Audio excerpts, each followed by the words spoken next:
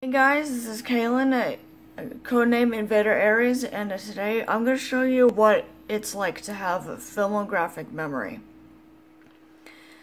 First of all, a filmographic memory is one of the characteristics of, well, one of the associated characteristics of Asperger's syndrome. And it's kind of why some people are absolutely terrible at remembering someone's name. If they just meet someone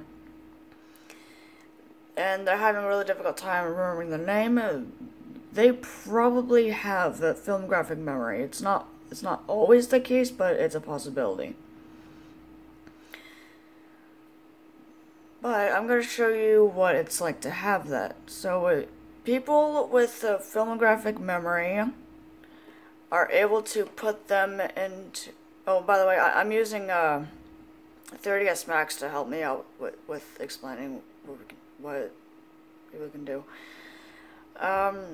People with a filmographic memory can put their memories into wireframe mode. They can turn them at like a 360-degree type of thing.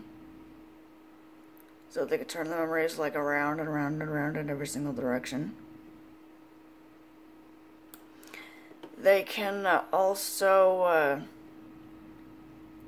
play, pause, rewind, and fast forward their memories. They can do that inside their head. I showed my roommate this the other day, and she said that it was all trippy as fuck.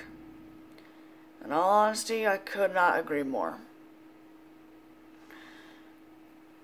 I hope this has been interesting for whoever's watching this to know what it's like to have filmographic memory. And, yeah.